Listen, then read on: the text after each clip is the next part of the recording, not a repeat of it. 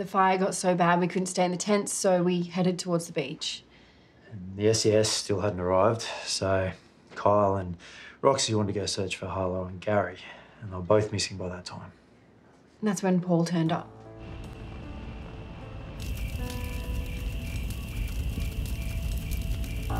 Tony's in the boat. He's really badly hurt. Tony went home yesterday. No, Finn got to him first. Look, we've got to get to the mine shaft. B's in there. We couldn't believe it when he told us that B never left the island. It just didn't make sense. Hendricks wanted to head off and search for Harlow straight away. No, wait. I need you and Chloe to get to the boat. What? No, not a chance. No, the only way we're going to keep everyone safe is to work as a team. Dad, Harlow's out there. Hendricks, no. I will bring Harlow back. I promise. All I could think was that I may never see my wife and son again. Dad! Dad! Yeah. All right, keep going, keep going.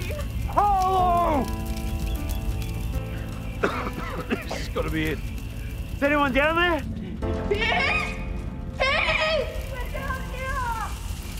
Ellie? Yes, it's me and Harlow and me. I'm okay, but you have to get us out of here, please.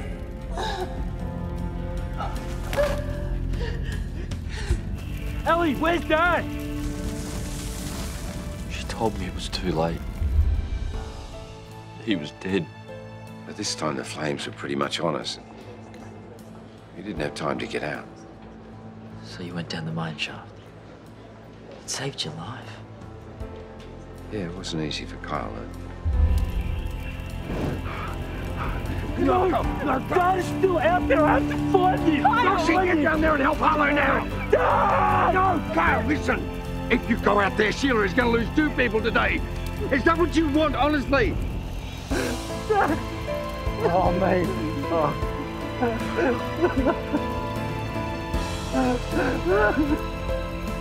Just drink it slowly, slowly.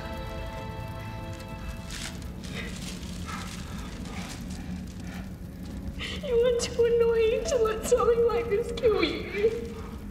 Come on, yeah. There's some more, darling. Come on. Stay with us. Come on. Come